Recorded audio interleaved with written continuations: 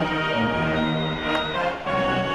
Trojan football team will be traveling to take on the Aggies of New Mexico State this weekend. This is the first conference game of the season for the team, and head coach Neal Brown talks about the difficulties of facing this team. In one interview I did at Media Days, I said this.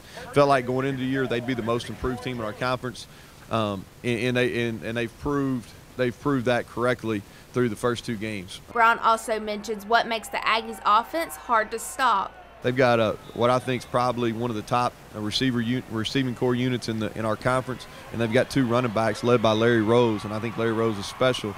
That are difficult. They really spread you out and able to get vertical in the run game. We've really struggled stopping them the last 2 years. They've almost given up 1,000 total yards of offense. And for the second time in 3 weeks, the Trojans will be traveling across the country to play. A long plane ride and go to a difficult place. My assumption is we're gonna see one of the biggest crowds they've ever had there. I know there's a lot of excitement out in Las Cruces for that team right now, so we're looking forward to it. I think it's one thing to win a game at home, it's another to travel on the road, and I think that's a real test of a good football team. And Coach Brown has one goal he wants the team to achieve this week.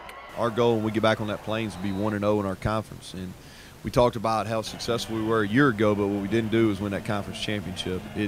It's important they understand how close we were, but yet how far away we were also. The Trojans and Aggies will kick off from Aggie Memorial Stadium Saturday at 7 p.m. Sarah Drake, Troy, Trojan Vision Sports.